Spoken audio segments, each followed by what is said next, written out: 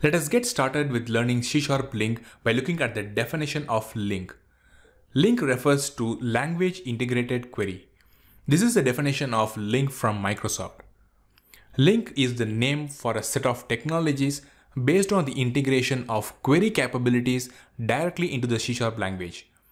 As the definition tells, they refer to mainly the query capabilities of .NET which you can use in order to develop and integrate with multiple collections, SQL, XML and so on.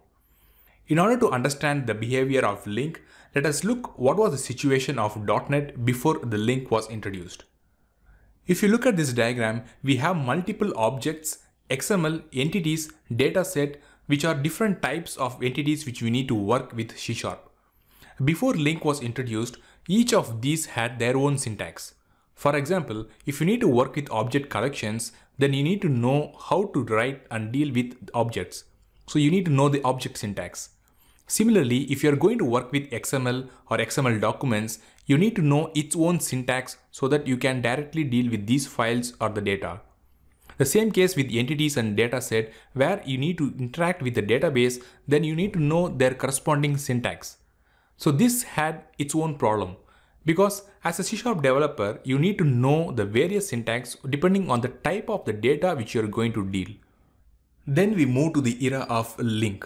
What Microsoft have done is that it has combined the syntax of all these different types into a single entity. So it has been named as a LINQ. So the advantage of this approach is that once you understand this LINQ syntax, then you can apply it for all these different types.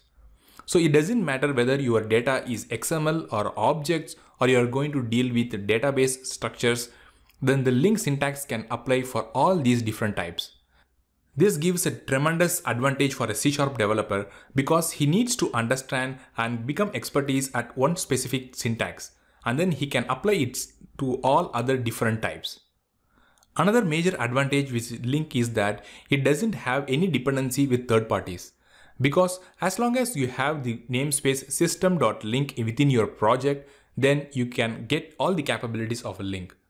Since LINQ system.link namespace is part of .NET, you don't need to install any other packages apart from using the .NET Core.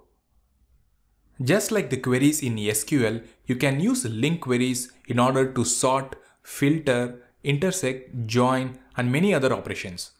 Let us look at the structure of a LINQ in the next video.